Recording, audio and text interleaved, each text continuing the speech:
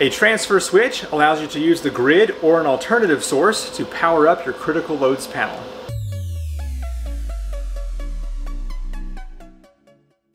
Welcome to Do-It-Yourself Volts. I'm Seth. Today we're going to be installing this 10-slot transfer switch to either use grid power or a power station to power up my critical loads panel.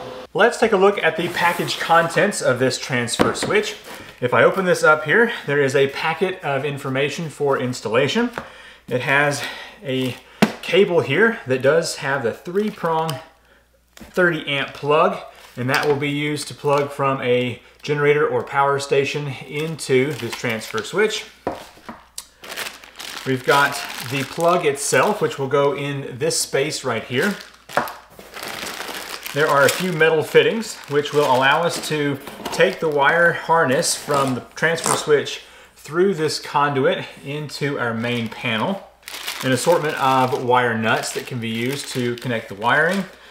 And then we have the transfer switch itself, which I will pull out so you can see in closer detail.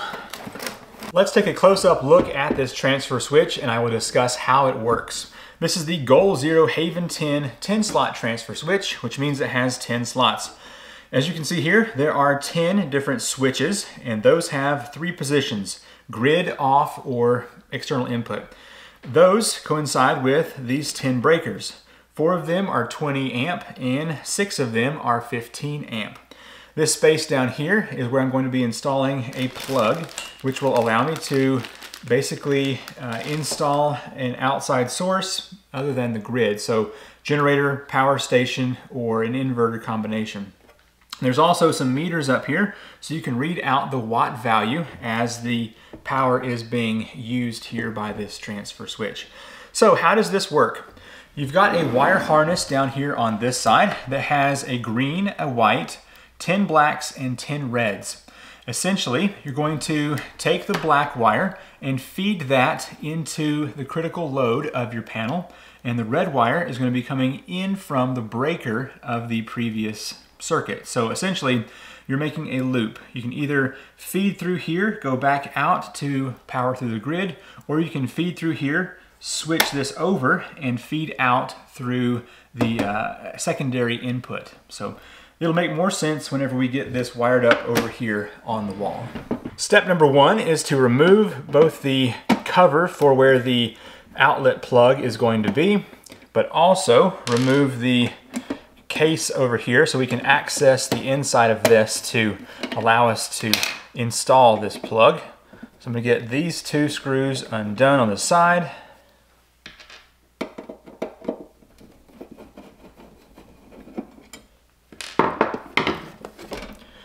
Now we can lift up this panel, move that over to the side. This is the plug that's going to take the incoming secondary power, and it has 4 different holes for wires on it.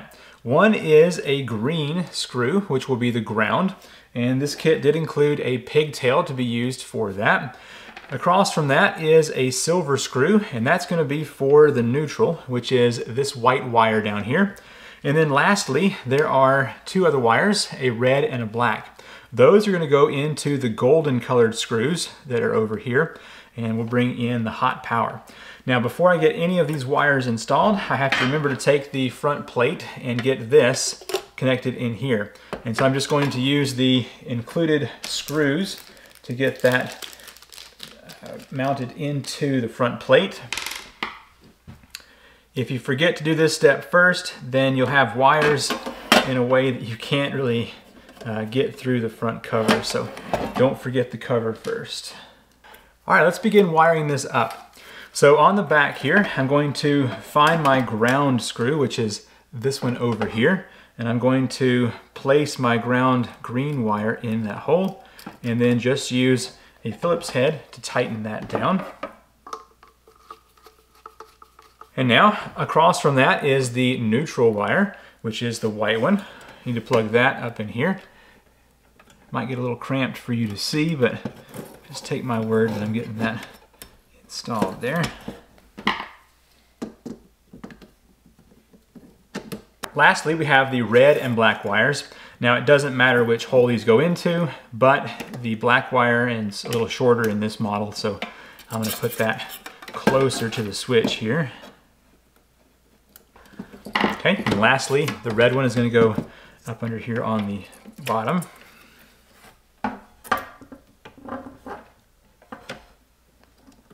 Now the last thing before I can close this cover up is to get these two grounds linked into this grounding screw over here on the case. So let me get that done, and then we will close this up and be ready to move on to the next step.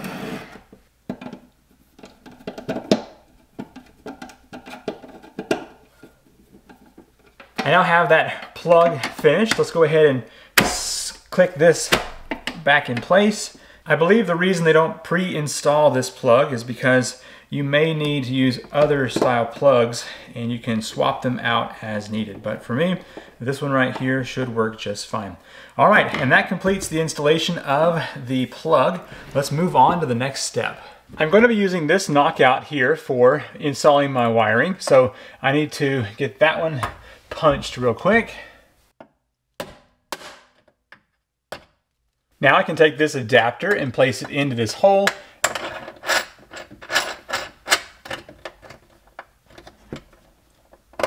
Now it's time to get the transfer switch mounted where I want it. So down here you see the wire harness. I have cut down the metal pipe to fit in this space. So let me go ahead and get that where I want it here. Right there. All right, and so this is going to go into this unit like this. And I want it to go straight across, something like that. And so I've got a pencil. I can mark the mounting hole up here.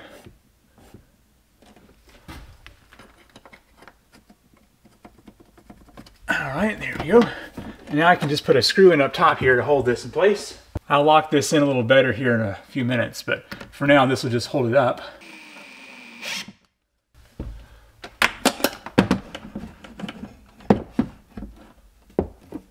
Now that I have the transfer switch up here on the wall, it's time to feed all of these wires into the conduit that was just plugged up here as well. So we'll go ahead and get these straightened out, and then they obviously give an excessive amount of wire, which is fine, but we will go ahead and trim this down as needed whenever we get into the main panel. All right, so this may be a little bit tricky, but I'm going to try my best to get all of these snuck into this conduit.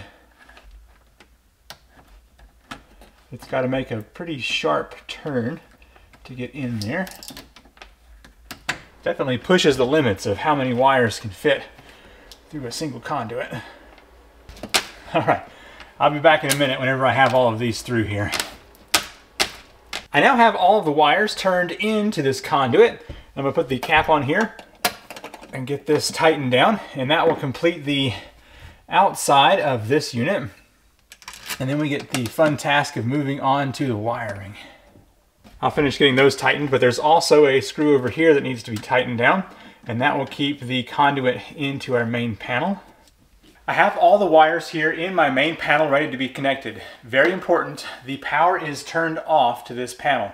So no matter what I touch in here, I won't be getting electrocuted. So keep that in mind whenever you're working on a panel like this.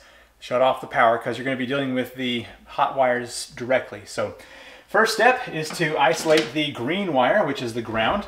And this is going to skirt around and connect over to my ground bus bar on the side over here. So let's do that first. It's not easy filming in such a cramped space, but I've got my green wire. I'm going to give myself plenty of extra, and I'm going to cut this about right here.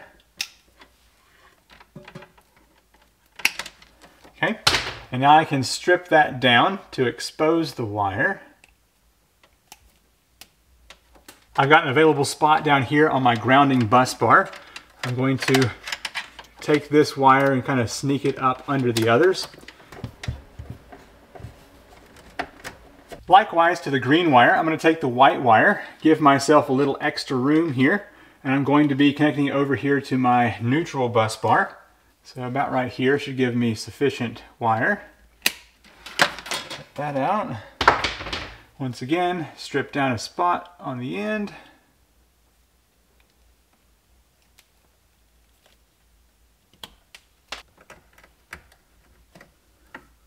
Now that I have the neutral and the ground connected through the transfer switch, it's time to start working with the breakers.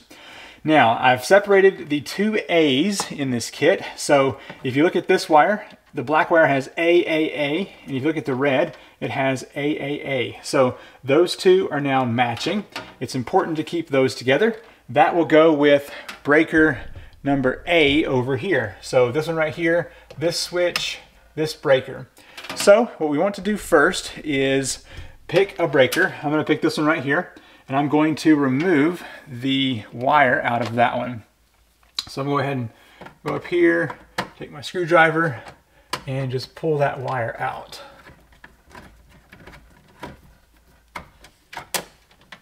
Okay, this wire right here is going to be connected to a Wago connector, which is this little spring-loaded connector that just joins wires together.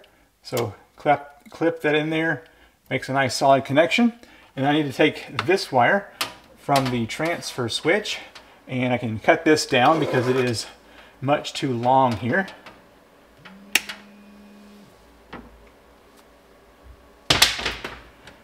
Now I can strip that so I can have access to it. The other end of that is going to go into the Wago connector.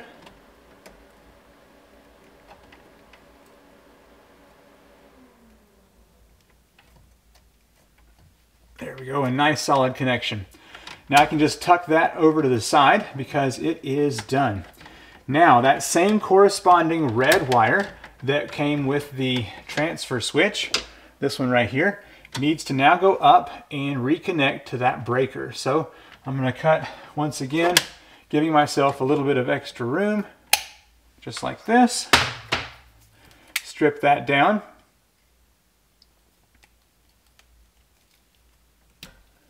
Okay, and now that is going to go into this breaker.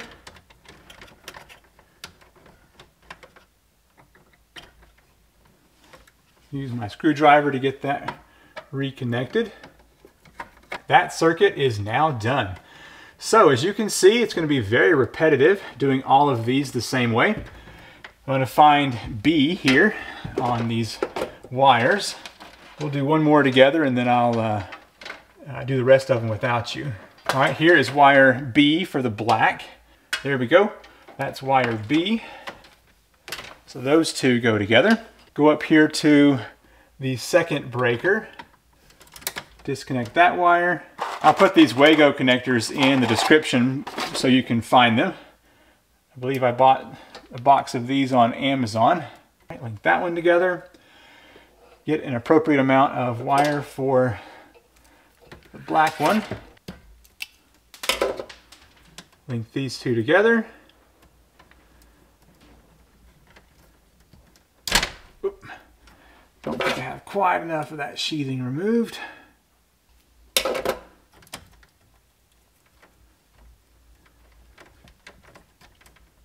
There we go, much better. Now the red wire needs to once again go up here to reconnect to that breaker. Cut enough of this out of here.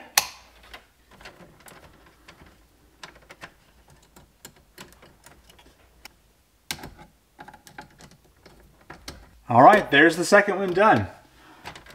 Now, as you can see, it's quite repetitive, so let me get the rest of these finished and I'll show you what it looks like here at the end. I just finished getting all of the circuits transferred over. As you can see, the black wires have been removed from the breakers in the sub panel, and they have been moved over to go to the loads into the transfer switch, and the red wires have now been replaced in those breakers. Let's go ahead and test out to see if the grid is functioning again. Let me flip my grid back on there.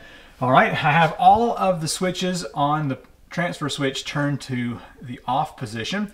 So let me go ahead and plug up a light and we will see if these are going to turn on for us. Get a light switch flipped on here.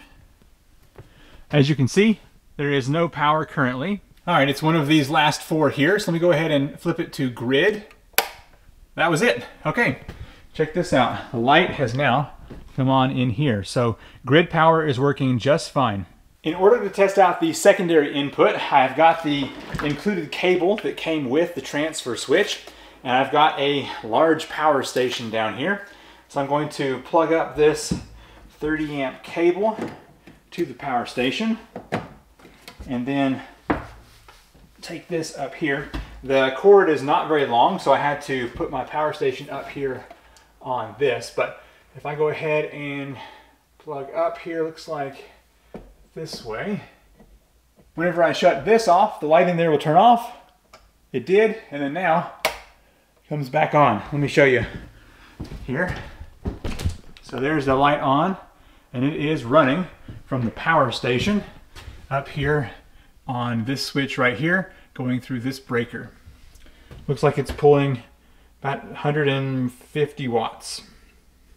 And there we go. That is the basics of installing a transfer switch into a main panel.